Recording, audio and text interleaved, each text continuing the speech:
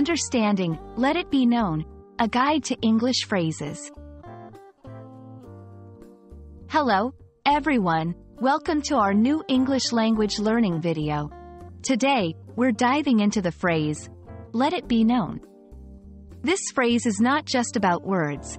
It's about the context and the way it's used in English communication.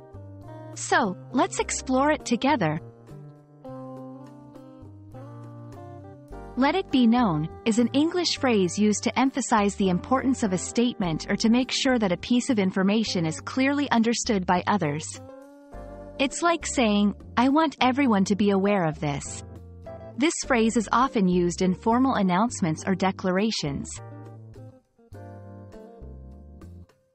Formal announcements. In a formal setting, like an official statement or public announcement, let it be known is used to underscore the significance of the information.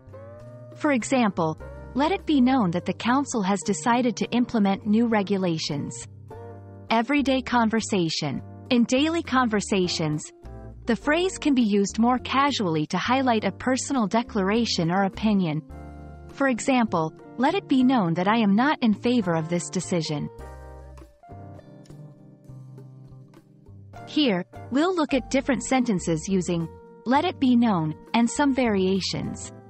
For instance, let it be publicly known, or I would like to let it be known. This section will help you understand how to use the phrase in various situations. This section will address some common mistakes people make while using this phrase. We'll also discuss nuances in its usage, ensuring you use it correctly in different contexts. Thank you for watching. We hope this video has helped clarify the meaning and use of let it be known.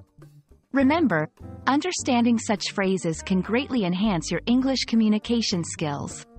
See you in our next video.